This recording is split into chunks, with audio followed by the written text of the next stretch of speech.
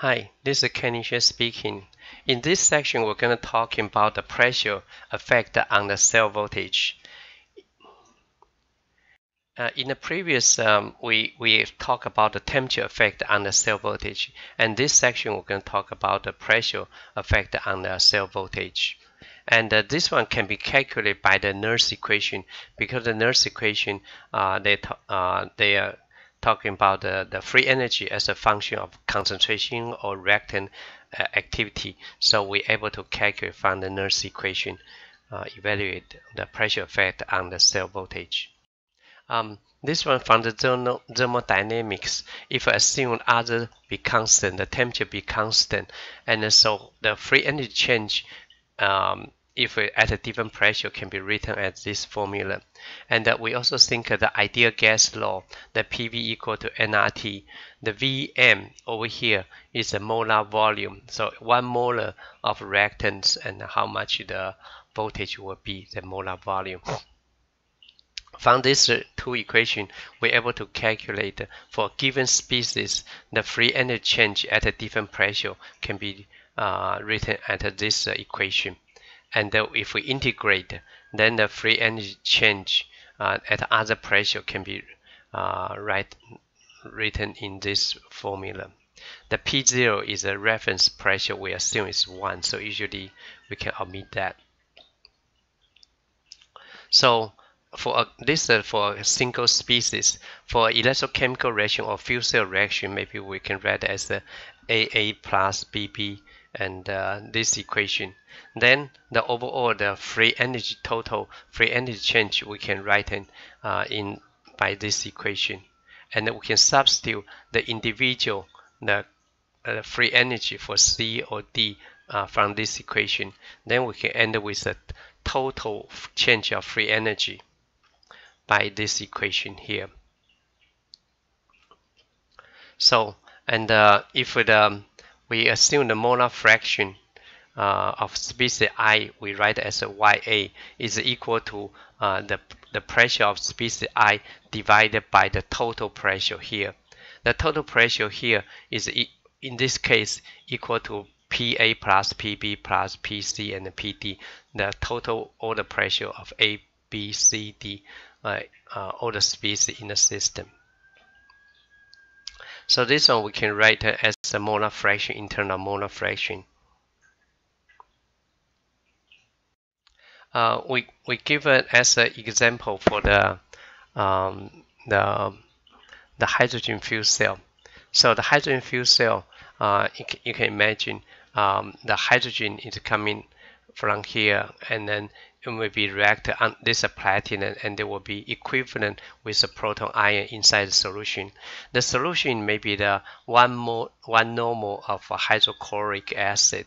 The proton activity is equal to 1, and the oxygen bubbles through the other one, and then on the electrode surface maybe had this equivalent reaction over here.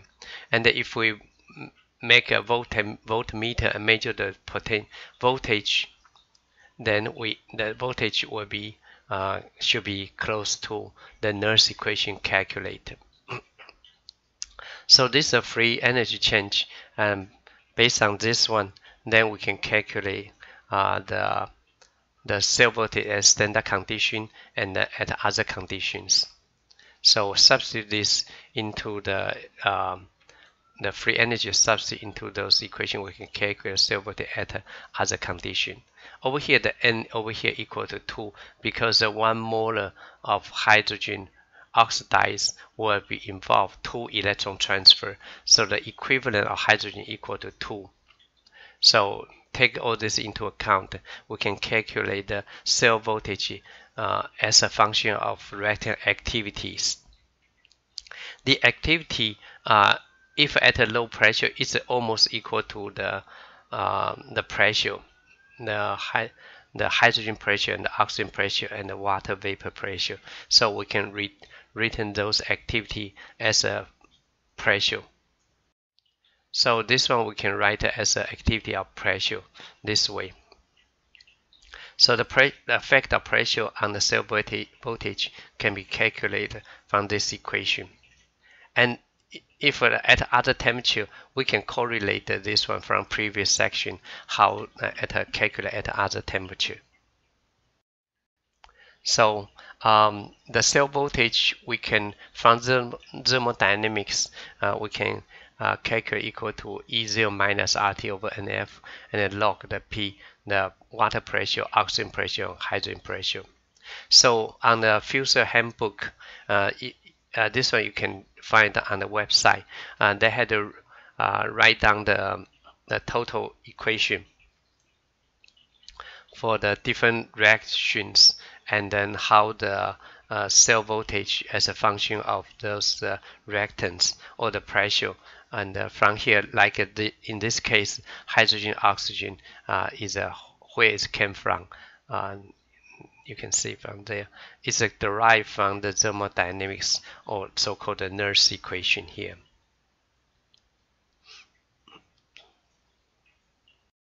So the effect of pressure on cell voltage, we can calculate from this manner.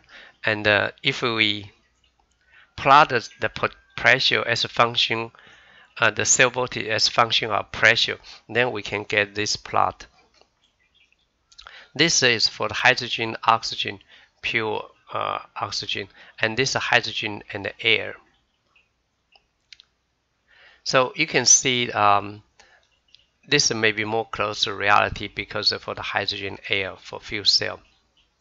And you can see from this plot, at a low pressure, the cell voltage increase much faster than at high pressure. At high pressure, the cell voltage kind of increase slowly as the pressure going up. From thermodynamic point of view, it preferred to operate the cell at high pressure as possible. But in reality, there's a limit, because the first thing, for pure hydrogen, usually the hydrogen stored at a pressurized tank. There's no problem. You can adjust at all different kind of pressure for the fuel cell. But the air side is had to pump, increase the pressure by compressor or blower to increase the air pressure from ambient pressure to whatever the fuel cell operator pressure. So you need some addition. You're going to use some electricity support supply for the compressor or air blower, and those electricity came from the fuel cell itself. So if you operate very high pressure, you could use a lot of electricity just for the air blower or the compressor. It may be not economy at a higher pressure, because the voltage gain at high pressure is lower, maybe offset by the electricity consumed by the compressor air blower. Maybe at a lower pressure, you might gain some voltage energy output from if you consider the whole system wise. That's one reason. The other thing is if you operate a higher pressure, there's dangers for the pressure imbalance inside the fuel cell, because you can see the hydrogen consumed on the anode, and oxygen is consumed on the cathode, and it will generate water. The molar ratio is not 1:1, so there's some pressure change inside the fuel cell itself. The membrane is very thin. They try to reduce the internal resistance, so the membrane inside the fuel cell is getting thinner and thinner each time. If you had a pressure gradient across the cathode anode, it's better to be careful, because if you operate a higher pressure, you might have a higher pressure change. There's a possible puncture of the membrane or breakthrough from, and then the fuel might be, or the oxygen may go through from one electrode to the other electrode. Might be the outbreak for the reactants. So usually the pressure may be operated at 1 atmosphere to 2 or 3 atmosphere most. They won't operate at much higher pressure because of practical consideration. So this one we tell about the pressure effect on the cell voltage.